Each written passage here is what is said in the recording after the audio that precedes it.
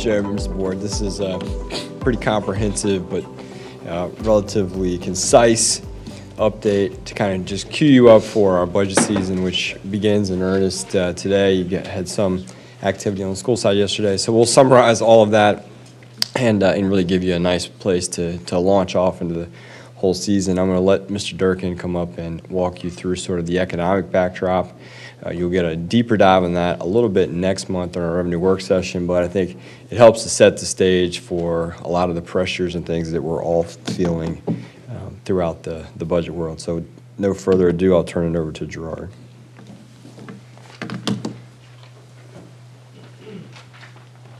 Mr. Chair, members of the board, Dr. Casey, just a really quick economic update for you. First of all, we'll touch on the real estate market, obviously the largest portion of our budget in any given year. Simply put, it's facing headwinds. It's been remarkably resilient in terms of all the pressures that it's facing. I've been up here before and I'll say it again, this is not a similar situation to what we were in about 14, 15 years ago. The situations that we're looking at now are slightly different.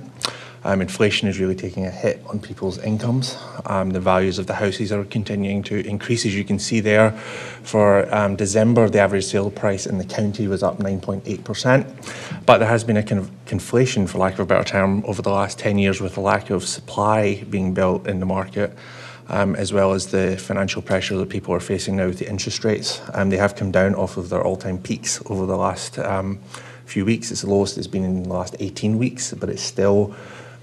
people, if you're buying a $300,000 home, are still paying over $500 more a month in their mortgage payment than they were this time a year ago. So there are still some pressures. One of the things that a lot of people, myself included, took advantage of with the lower rates was to refinance their homes. With the interest rate market being what it is now, the activity in the refinancings has came back down to pretty much pre-pandemic levels. And we have been fortunate in our budget for the last few years to be the recipient of increased recordation taxes. We knew that this was coming. We factored that in to our 23 budget as part of our 24 budget as well. It's not a source that we rely on to cover the base of our operations, but it is something that we monitor closely. And as you can see from that chart there, the levels are now down about 85% from their peak from just over 1 year ago. Looking at the situation nationally, this situation is not unique to us.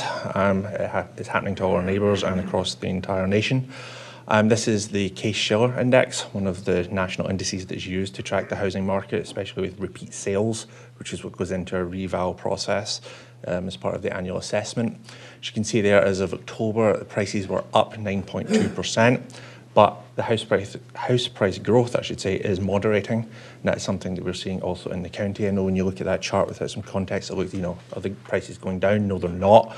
But the rate of the increase in that growth is slowing down. So looking to our latest land book, we met with the assessor last week on this. The total land book is up just a shade under 10% at $55.4 billion. That is split between residential and commercial. Residential just under 44, with commercial just a shade under 12. I will draw your attention to the revaluation box for the residential. That's probably the number that most people are aware of. For calendar year 2023, that is up about 8.8%. Going back to that chart, you can see for nationally, it's about 9.2%. So we're kind of really right in that ballpark of where things are happening nationally. House prices here are not surging ahead on a growth basis compared to what's happening in the national picture. We're very much in line with what is going on. And the assessments, I believe, have started going out, so they should be coming into people's mailboxes in the next few days. We debuted this chart last year. One of the things that we look at when we're developing our annual budget is we look at the population growth, and we also look at the core inflation rate year over year change, essentially what was the cost of doing business. Those two factors together really determine, where are we in terms of a residential revaluation, in terms of, covering that base growth as people move in, and as inflation and cost of services increase, that obviously puts upward pressure on our budget. But we like to make sure that any kind of rate or revaluation changes in line with what that is, so that we're not surging ahead of what those core increases are. You all took action last month for the maximum tax rate to drop another penny from 92 cents to 91 cents per $100 of assessed value. The reval rate of being 8.8%. With that 1 cent adjustment, that brings it down to the 7.8% effective revaluation rate. As you can see, some years that effective rate kind of goes either above or stays slightly below the cost of the core CPI as well as population. So we're right in line of what basically is essentially the cost of doing business as a result of increases in those two factors. One of the topics that's been really headlining over the last year, again, both locally and nationally, are personal property values, especially as it relates to vehicles. With all the supply chain issues that had happened over the last year, that put an upward pressure on the assessment values that we took, the board took action on last year to effectively increase the tax relief rate for vehicles to help kind of cushion that blow from the rising values. We have been working very closely with the Commissioner and tracking nationally what's happening as well. As you can see here on the two charts before you, on the left and on the right, prices are actually coming down and the market is beginning to stabilise, which is a good sign. We will have more updated information as the Commissioner's Office will run those assessments over the next month or so. But right now we are seeing the values of basically all vehicle classes, from compact cars to vans to luxury vehicles, all coming down, anywhere kind of in that average of like maybe 13 to 15% range year over year. So just a quick recap on the personal billing process. The Commissioner's Office are working through the estimated values as of the beginning of this year. We will be working with her over the next couple of months to determine what those assessed values would be. Once we know those, then we will come back to the board with recommendations about how to proceed. That could be, again, adjustments to the tax relief. It could be adjustments to the assessment ratios that other places in the state have done over the last year, as well as maybe or may not having to utilise that $10 million personal property reserve that the board set up last December. It really just does depend on how the market conditions shake out once we get those evaluations as to what the next steps are. But we have been very cognizant, and you all have been very deliberate over the last year to ensure that we can moderate any such increases that we could see. But again, reiterate, those values have been coming down, so we do not expect to see a repeat of last year as we go through this process. Inflation, hot topic over the last year and continues to be. The reading of December, the core CPI, which basically rips out food and energy costs that are more volatile than other sources, it's up about 5.7%. It is dampening, it is down from that increase, but it could be a long journey ahead.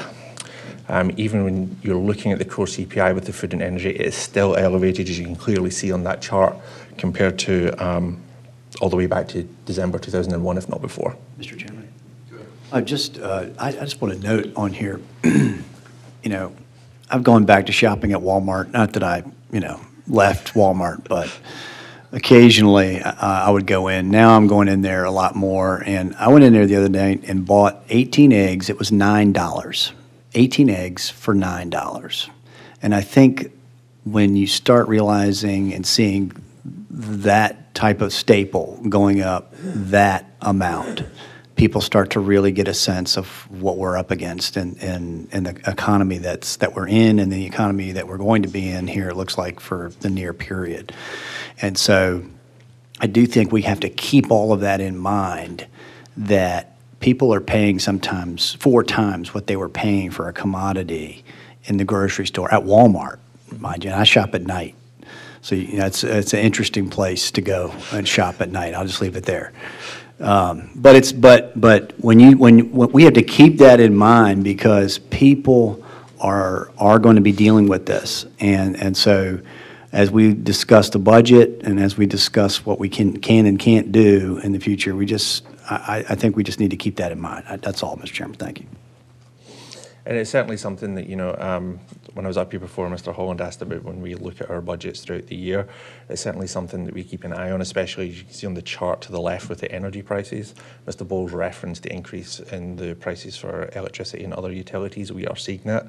I will say, if my team ever hear me say the words electricity and inflation again, they may actually strangle me. But it is something that we keep our eye on pretty much every single month to see what's happening. And as we go throughout the rest of this year and into 24, it's certainly at the forefront of our minds to ensure that we're not caught short on that front. So. Mr. Chairman, if I may, yeah, thank you for mentioning that, because one thing I've always been cognizant of and concerned with is managing our budgets and make sure we look at the budget pressures we're facing in the county. So we're not only looking at the revenue side of the equation, we're looking at the cost side, the cost of our budgets for our respective departments and areas. So those are things that I think we want to really be attuned to as we prepare and look at this current budget. So thank you for that comment. Yep. Looking at it closer to home, one of the key metrics that we look at is our sales tax collections. Been up here before, you see those large increases over the last 2 years with the pandemic and some changes to state law in terms of out-of-state sales. We knew that this was going to come back down. Double-digit increases is clearly not sustainable. But you can see there has been quite a marked slowdown in the last 2 months, with October's numbers actually dipping below what they were the prior year. Inflation is really taking its toll on the consumer. I will say that when we built our 2023 budget, we did not forecast significant increases in that number. We are not at present forecasting that to happen in 24, precisely because of this reason. But it is something that we monitor every month, and as you can see right now, it is beginning to bite on local consumers. And then turning to labour, the last couple of years, the board has really put emphasis on compensation for both the county schools employees. Labour market is incredibly tight still. It may be softening in some areas. You've seen the headlines, especially with tech companies laying people off over the last few weeks when they've been on a hiring spree during the pandemic. But the costs to get talent in the front door are still high. The labour costs, you can see in the chart there, are the highest since 2001. This is labour index, which does include salaries and benefits. As Mr. Harris likes to say, we are a people business, and it does cost a lot of money, especially in this market, to attract and retain talent, and we are seeing that both nationally and on a county-wide level as well. And with that, if you have any questions, I'm happy to answer them. Otherwise, I will turn it over to Mr. Harris. Board members, any questions? Thank you, sir. Appreciate it.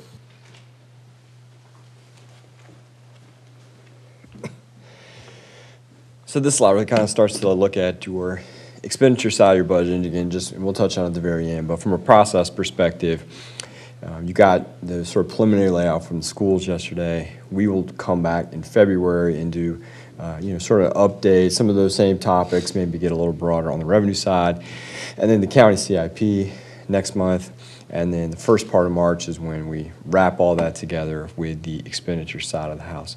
But that being said, I think given the topics that Mr. Durkin just walked through, these are the kind of the overall, the big themes that we're looking at as we head into this year.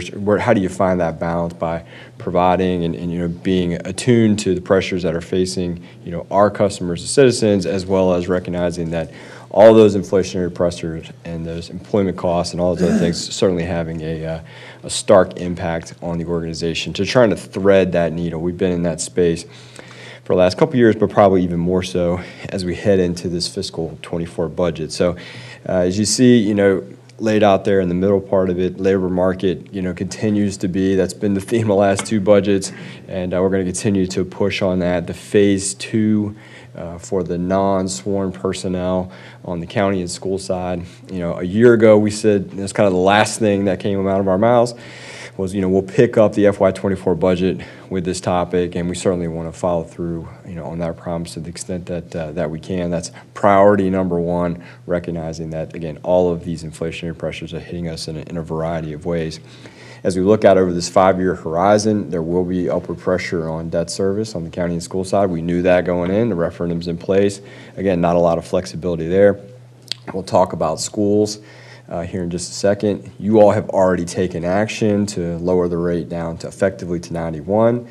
Can go lower, can't go higher. And then we've spent, as you'll see when we get into the layouts the next couple of months, but a $5 million increase effectively in tax relief program, and that's not all attributed, of course, to seniors. We know there's a veteran component to that, but all trying to, again, be attuned to the folks that pay the bills, and to, again, where do you find that balance point? So just hitting some of those high points. We're going to get into much more detail into all of these things, but there's certainly no direct path through all of the competing forces that we're facing as we head into FY24.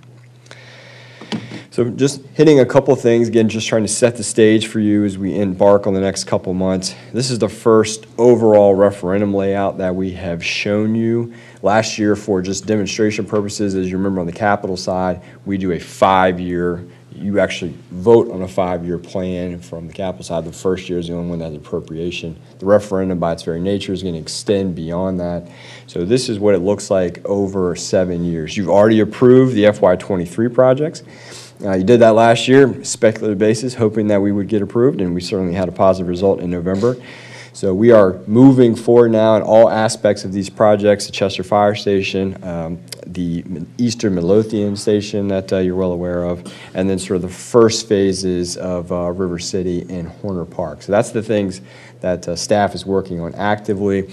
We anticipate a bond sale related to those, unless something odd happens in the marketplace, in May, June timeframe. So FY23 will move on. So you'll pick up your voting on the referendum projects and the sequencing, of course, with FY24. And then you see that extends out. We believe we would do this over a 7-year period. I think that's the most prudent way to go about it. If we can accelerate it short of that, then we certainly would. But we'll go into this more at your CIP work session next month. But again, just trying to give you all in the public, now that the projects are approved, exactly how they would come out of the chute in terms of an ordering. So you see that natural rhythm that we've been talking about for a number of years, where you kind of have the human service, quality of life items straddling and alternating with the public safety projects, the police stations and fire stations. So happy to take any questions on this. I know you know the projects, but the ordering, again, is a little bit new for you.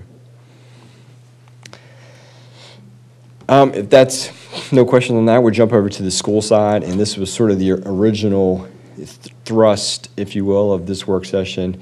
We got yesterday, and again, process, we'll keep saying that. You got the superintendent's proposal came out yesterday, so that both pieces for them, schools, in fairness to them, is in a very abbreviated timetable. They have to have their full plan over to the county administrator by March 1, so they start before we do. And they did that yesterday at a budget work session, starting around 2 o'clock. So I'm going to spend a little bit more time today because it's something we had previously planned on the Stratus update. I'll show you how that kind of overlays with the draft CIP that's out there, understanding and admitting that that's just the superintendent's proposal. And then we'll look at some high-level remarks from their operating budget, which is a little bit more complicated than I think you'll see on the CIP side. So just a little bit of background, because there's been some back and forth, I think, in certain pockets of the community about the Stratus platform, and I just want to remind everybody of a few basic things before we get into some of the results. First and foremost, Stratus is a long-range capital planning tool. It is not a platform that sits here to solely deal with school enrollment topics. It has built on a certain methodology, and we've been able to extend that now into schools. It's been very helpful, and I think you'll see that in just a second. But we also have fire, parks, and libraries are using it to try to understand where their customers are coming from now, and more importantly, where they're likely to come from in the future, so that we make intelligent decisions about the placement and ordering of capital facilities. It's the most expensive part of our business, and Stratus really provides us those insights. This is the fourth Stratus enrollment projection as it does relate to school, because that's where we started off. That is, of the capital range of capital decisions, that is the most difficult to do, and it is the priciest, so that's where we started our efforts 4 years ago. So this is the fourth one of these. We only produce a 5-year number. There are no intervening forecasts. We produce what we think enrollment will be in these particular geographies 5 years from now. So next year we will have our fifth, and we'll be able to do a little bit different kind of compare and contrast, but this is our fourth one, and all of the information is available on the portal. If you go on the website, you can drill and see for each individual school. We do that every fall. This is the fourth time that we've done that. Overall, the model is looking for enrollment aggregate for the system-wide to crest 68,000 students by the time we get to the 27-28 school year.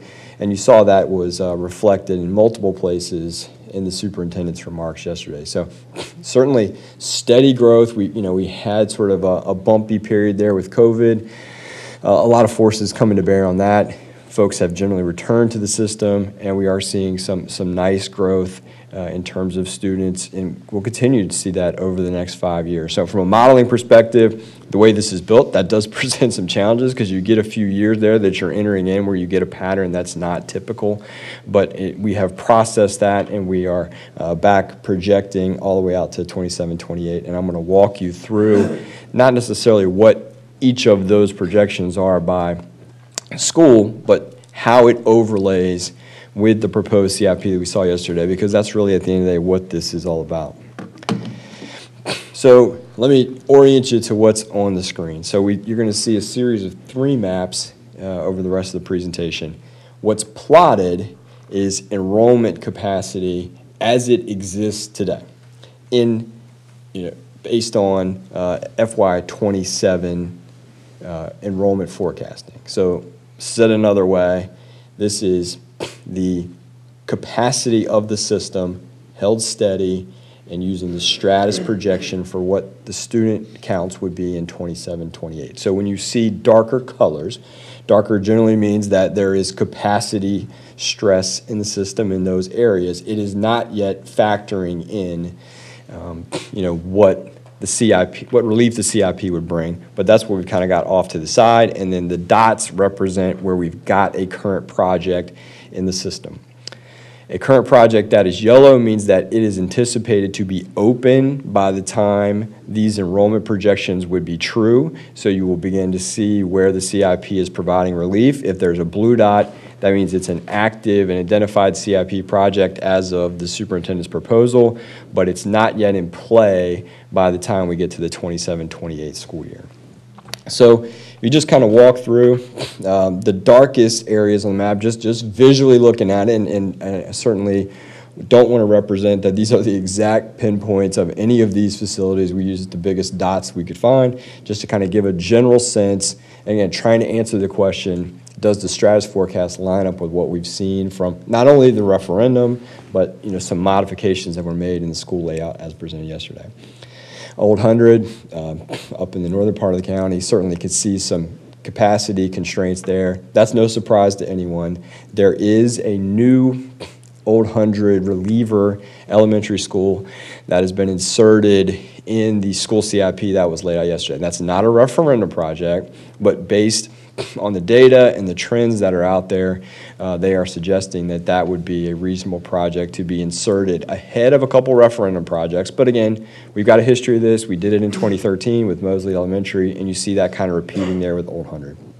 If you come south, the yellow dot there under Woolridge, that is the Western Area Elementary School. You certainly got some darker greens there. That appears to be a very appropriate project. Going eastward, A.M. Davis, from a percentage perspective, just about the most over capacity school that we have. A lot of that has to do with the size of the school, but you see A.M. Davis, which would be one of the first projects out of the school CIP lineup, adding 504 seats, so you can really kind of check that one off your list. Fallen Creek, and in this area here with Bensley, Hopkins Road, and Henning, the Bensley rebuild up there, adding 403 seats, adds quite a bit of capacity to that area, but schools has taken a look at this and with the projections in place and are suggesting that alongside with the Old 100 reliever, there would be a General Dale elementary reliever in that area that would be open by the 27-28 school year. Again, it's a very approximate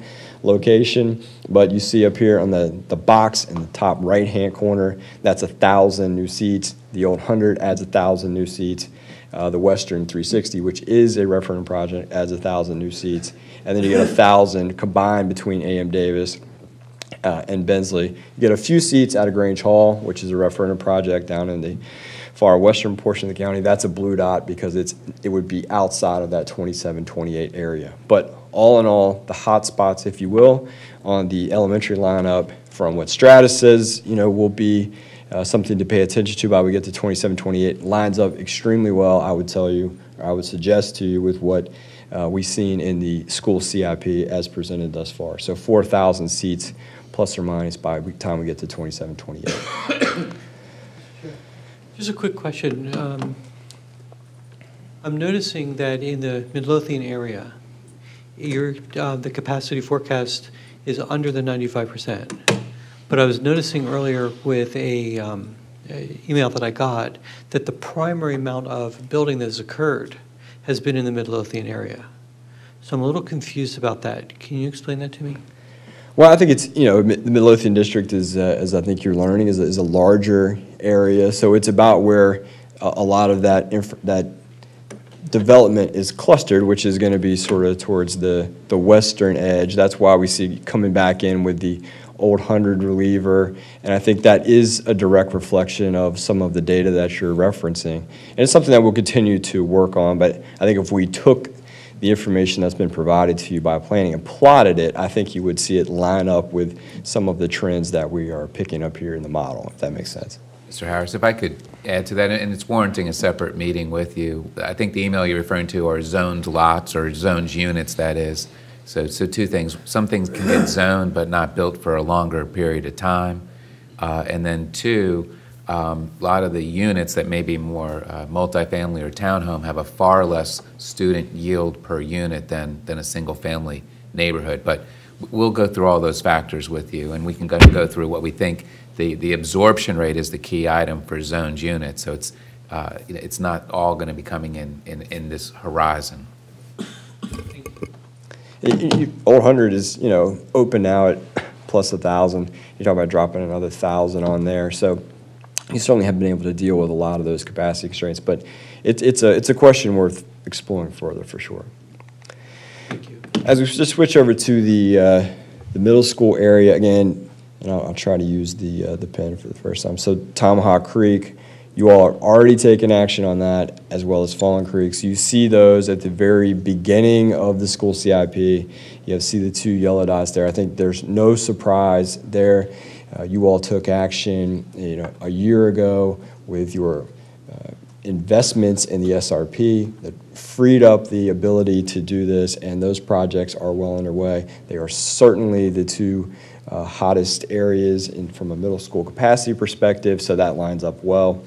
The other middle school projects, the Midlothian Middle rebuild and the other wing on Matoaka Middle, they are pushed to the outer edges of this plan to really make room for some of the elementary investments that we just talked through. And from a capacity perspective, you get 300 seats in Midlow.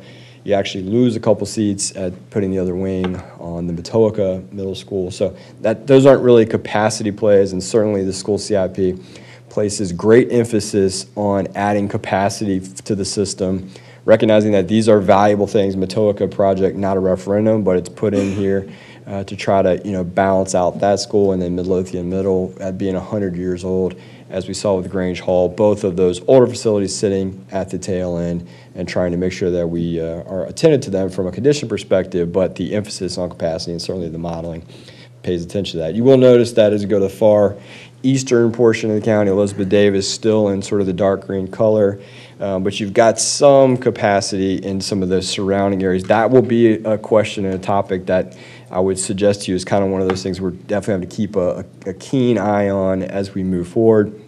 I know that the Thomas Dale project does free up the former Chester Middle School building, which has some potential to it. There's no money in the school CIP layout to go in and make investments there, but it does open it up by adding the other seats to the main Thomas Dale building and having that sort of reunification of that campus. So you've got potential there, but certainly I would say as you look for what isn't necessarily directly addressed in the CIP's laid out, and there's always going to be something. I don't want to suggest it's not a fatal flaw by any stretch, but it's probably rises to the top of the list of things that we need to be attentive to as we move forward through the next couple of years. This CIP will shuffle around a little bit. Finally, high schools, a relatively simple story. Cosby, I don't think there's any surprise. Mr. Carroll, you've certainly been an advocate for that. That is a referendum project. As it was laid out here, that would open in 2026, the 26-27 school years, the way they've got that laid out, adding 2,400 much-needed high school seats to the western portion of the county.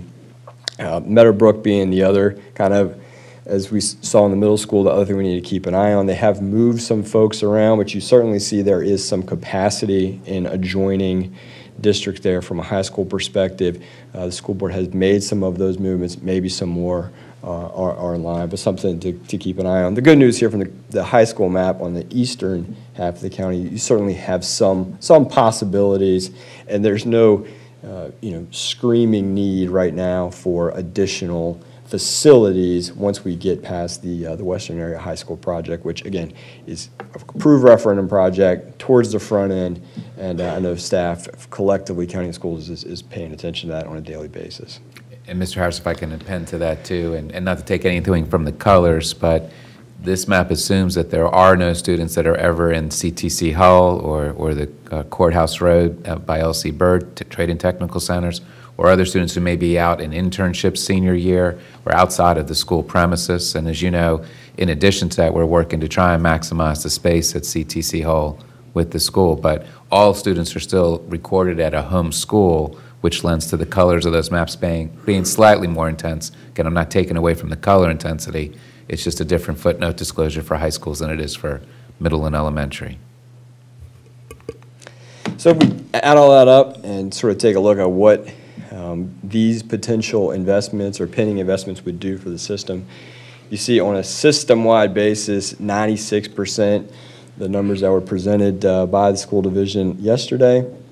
If we fast forward 5 years and we look at the Stratus figures, the system capacity goes to almost 103%, but just executing the projects that would be in place by 27, 28 lowers the system capacity on this projected basis to right around 90%. So it certainly makes a very significant investment in seats, adding almost 9,000 seats across each level of the system. If you look at it on a more granular level, elementary goes from almost 96% down to the mid-80s. Middle school, we're recognizing, as we touched on, we still have to be attentive there. And high school, back below where it is today, about 94.7. Recognizing, Dr. Casey said, there's other options, and we are certainly teeing up other investments that will help there. Those aren't, the technical center movements is not something that the model was able to easily get its arms around, but that's something that we will continue to take a look at as we move forward. So all in all, I think the school CIP looks good. It hits the places that need the most attention. There are some questions, a couple of little areas that we need to keep an eye on for maybe additional interventions as we move through the next 5 to 7 years. But all in all, the CIP, the referendum, and our modeling all line up pretty well. Happy to take any questions on that. Mr. Chairman, obviously this is something that we are delighted to have Stratus do for us, which is do these projections, and this is why we go through the iterative process we just went through with the bond referendum. So, seeing those numbers at the end of the rainbow is exactly what we're trying to get to. Ideally, we're in that range, and the two new middle schools that are going up in Mr. Holland's district, and also the Tomahawk Reliever, which is in Mr. Carroll's district, but which will help out Tomahawk Creek immensely, are extremely important. And as are all of these other projects. And I'm delighted that we're not just sticking with the bond referendum, but that we're also looking to make these additions where needed, these spot schools where we know we need them. So I think the message is clear, and that is we're going to make these capital investments in the school system that are needed, and we're going to continue to be attentive to the growth in our area. We are a growing county because we are a successful county. We have safe communities, good schools, and people are going to want to continue to move to a place like that. So, and increasingly, I think we're seen as a job leader. So that will all continue, and we will continue to have these discussions. But I think this is a good plan, and I fully endorse it. And we'll get some more information to you, particularly as we get into late February and March. But I would also, I think county staff has strong confidence in the major maintenance program that the schools is going underway. So that's kind of the other part of this doesn't show up. This is, really a shift more to capacity versus the 2013 referendum. But I think given some of the leadership over there currently, they have really made that a point of emphasis.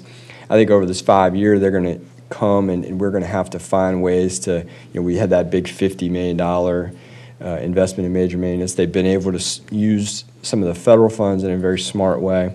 So we're going to need to fill that bucket back up over the next 4 or 5 years. But I think as we stand here today, they're in good shape. They have very, very good records and materials that we can provide you to show all of the activity that's happening on the major maintenance front. So, that when we sort of stand up here and give endorsement and feel good about the capital plan, I don't want that to get lost. I think that's also going very well. So switching gears, and I won't get into too much depth on this, but the superintendent did, alongside his capital plan, which we just went through the operating layout yesterday. So I just want to point out a couple of things and maybe have a little bit of back and forth discussion on this. So again, process. The budget that came out yesterday is simply a proposal by the superintendent. It has been received now by your counterparts on the school board, but it is just that. It is just a proposal, and the superintendent is in a tough spot when it comes to the information that's available to him. We are just beginning our process. The state provides some information right before Christmas, but you don't have a whole lot of firm numbers from the General Assembly, so it's difficult to do. But it's a very, very early and preliminary part of the process. I can't stress that enough. That being said, he did come out and say, based on the things in his survey of the school division's needs, that his plan is $16.8 million short of being balanced. I think as it compared to recent layouts at this time, in the process, it's certainly a smaller number than we've seen. I think for those of you that have been on the board for a little while, it's not that long ago, we were staring at a $100 million number. So, everything has to be, sort of taken in context. Our initial, again, you haven't even seen, you won't get the county administrator's proposed budget until, March 8th, March 7th, somewhere in there. But what we know today and what we have planned on from our 5-year plan from last year is a base $17 million increase. You did see that in their materials yesterday. That's a healthy number. Doesn't necessarily mean it's the final one, but it is the number that we really have to commit to this time last year, and that's what we have been in regular contact with Dr. Tallis and his folks, and we said we're going to stick to that number. We can make the 17. Again, it's kind of like the tax rate discussion. We're not necessarily going to go below it. We may be able to go above it, but from a planning perspective, we're providing that to him before Mr. Bloomfield and his staff can even bring us the final assessment notices. So 17 is where we set. You didn't see this mentioned yesterday, and that's sort of unfortunate, but we have communicated and worked with our school peers to say we recognize, we have a lot of shared services that we do with schools. And I think that's been a topic in this boardroom many, many times. Because of the inflationary impacts and a lot of things we've been doing for the workforce, those costs have increased. So what we said is we will take a pause on passing those increased costs along to the school division, still offering the same level of service, no services reduced, no services eliminated, but just not passing along those increases right now, recognizing all of the things that are swirling around. So that has an over $1 million savings. So and this is kind of where this gets tricky and where I think everybody just has to take a little bit of caution with some of the things that are in the presentation. Not everything happens on the revenue side of the house. It is possible to get relief on the expense side. It doesn't necessarily show up in a state formula. It doesn't show up in pretty dollar bills, but it's still there and it's still real money that they're able to invest in other things. And that's just another good example from right now today. The ERP replacement system, again, this is a way that we support the school division. It didn't show up in necessarily some of the metrics that get cited, and you're going to get emails about, but just keep these examples in mind. $13 million cash investment over the next 2 budgets that will go into the backbone system that, from a financial perspective, that supports both organizations, and the county is picking up the full tab of that.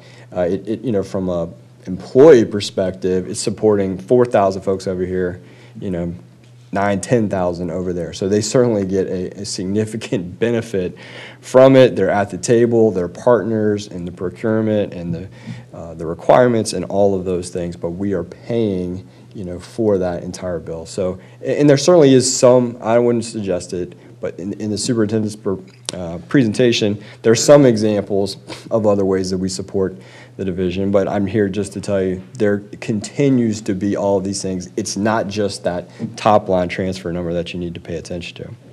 We continue to be engaged even today with school staff as we get more information to try to dial this thing in further as we move throughout the process. I would sit here and tell you, I do believe there are reasonable pathways through it. $16.8 million does sound like a lot of money depending on where you're coming from, how you're looking at it, but some examples just very quickly, there is $6.2 million of that 16.8 that you could attribute to the phase 3 of the teacher pay plan.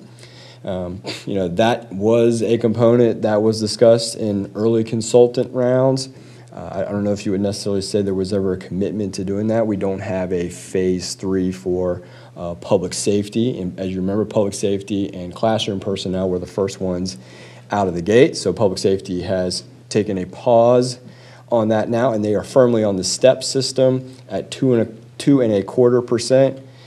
On the school layout, there is a phase 3 that's in addition to keeping the teachers on the STEP plan, which is something we're all firmly committed to. So there's a 5% that includes the STEP and some of the money from the state, and then there's another 1.5% that would be equivalent of that phase 3. That's $6.2 million.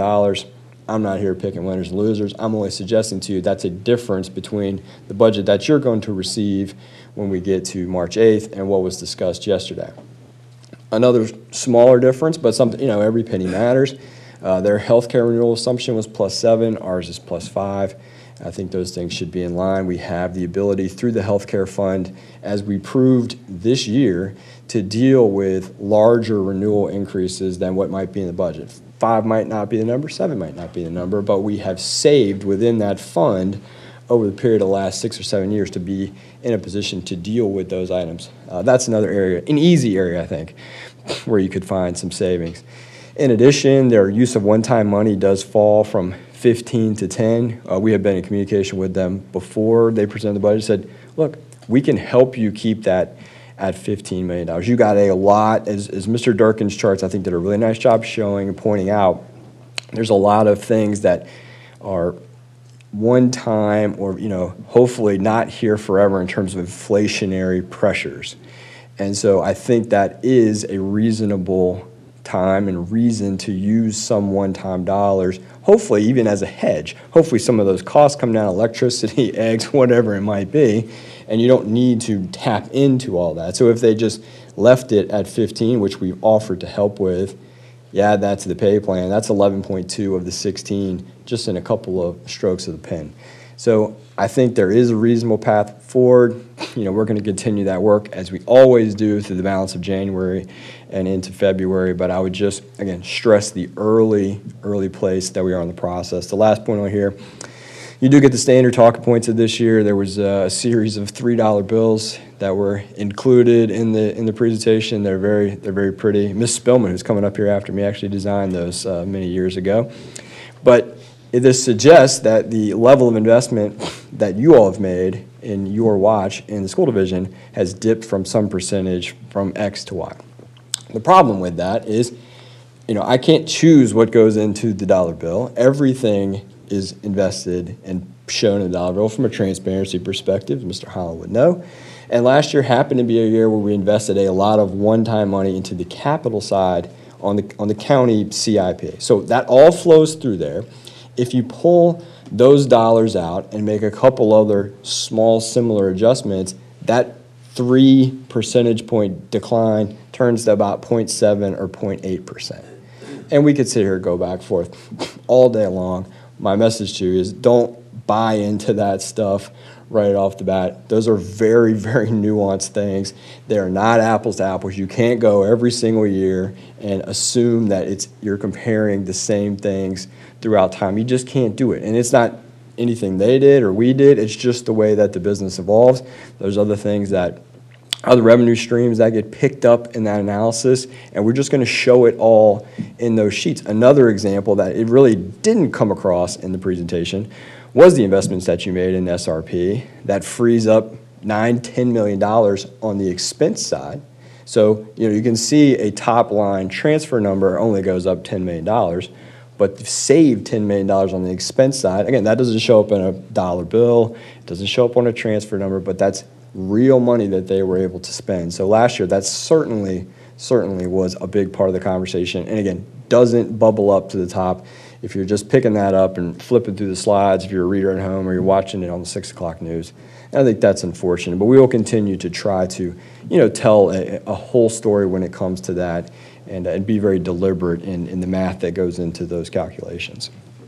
With that, I'm happy to take any questions on the school operating budget. Board members, any questions? Just a couple of statements. I mean, one of the things I know we continue to fight is, as counties and schools, is this notion of unfunded mandates from the state. And so as I looked at our preliminary list of expenditures for the county coming up, as we're in this sausage-making process of putting the budget together, is, again, the pressure that is coming from all fronts on the local government from areas in which the state government is just not meeting its duties and obligations to constitutional offices, to our school system, you name it. And so when you take that, and then you also take this economic environment, you also take, frankly, what's happened over the last couple of years with staff across the board and how much more expensive it is to keep good people on. And it's, good people have a good market to demand more pay across the board right now. So we have to balance all of that out. But I do see all of it. And I know the pressure that teachers and staff and administrators have been under the last few years, absolutely. I also know the pressure parents have been under, and even folks, other folks, other families. So you look at all of it and you go, we have a balancing act here, and we need to get all the information. We need a budget from the state.